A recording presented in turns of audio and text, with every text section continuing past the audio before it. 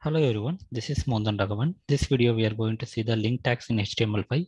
Wherever we want to mention the reference or external links in our page, so we will be using the link tags. Here we have the HTML pages, and here we can see our live server. So let's open this with live server, and here you can see the HTML page. Let's say, for example, I want to mention the google.com as an external reference.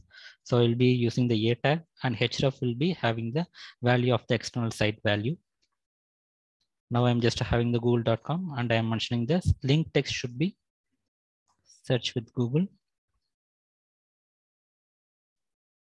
and saving.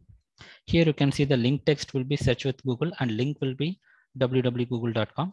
So whenever you mention the reference, it should be having the protocol as well. For example, in our case, it should be HTTPS. If you click on the link, it will be opening the google.com. However, it will be opening the same page. So if you want to open in another tab, so you will be using another attribute called target equal to underscore blank.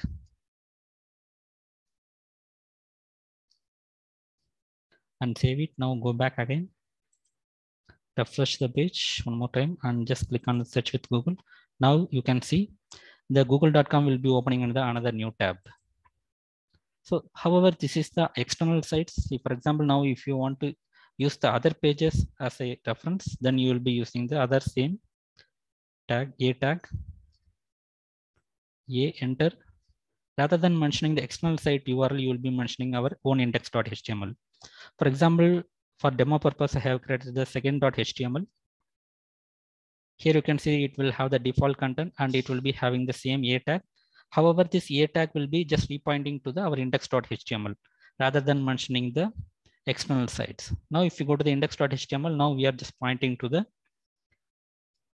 our second.html and it will be like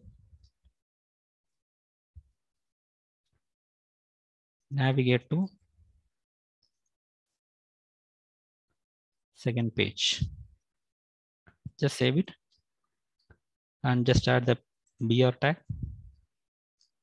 Save it. Now here you can see navigate to second page. In case if it navigates to second page, in second page we have the same A tag, but it will be navigating to the index.html and it will be having the link text as go to first page. So with that, we will be in the index page. So just click on that second page. You can see the second page. At the same time, if you want to go back, you can make the chain URL, go to first page, and it will again go back to the index.html.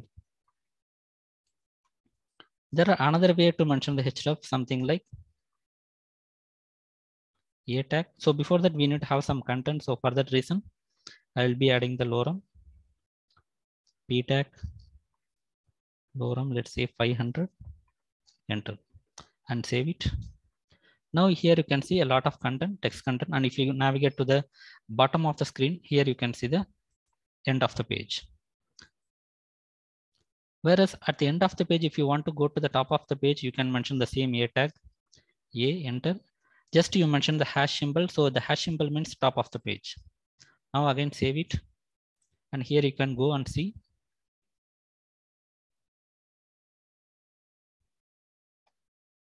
So it is in the same page. Now go to the bottom of the page.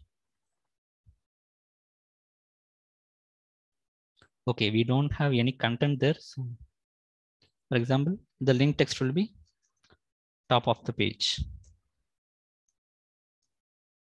And save it. Now here you can see the link for the top of the page. If you click on that, it will just navigate to the top of the current web page.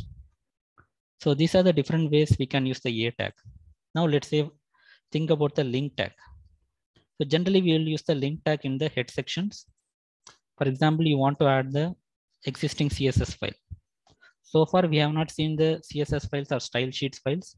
Generally it will be used to design our web page as an external source file. And it will be having the extension called .css. Here you can see the basic .css. For example, I am not doing anything very special. So I'm just adding the body tag. And under the body tag, I'm adding the background color as the different color, medium Corine. So with that, just I can add this file so I can just design my web page. For example, it will be in my styles folder. Under that, it will be basics.css. Just to add that one, we can use the relative path. So double slash and let's say styles.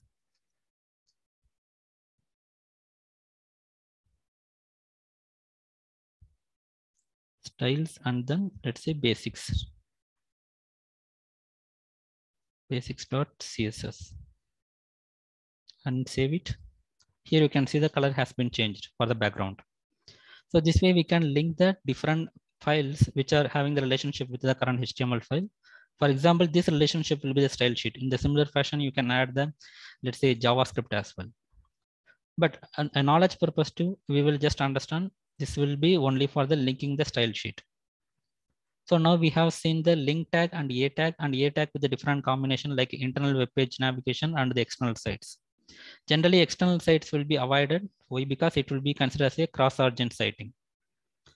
So this is all about the very basic on the a tag and the link tag. So thanks all. Thanks for watching and have a great day.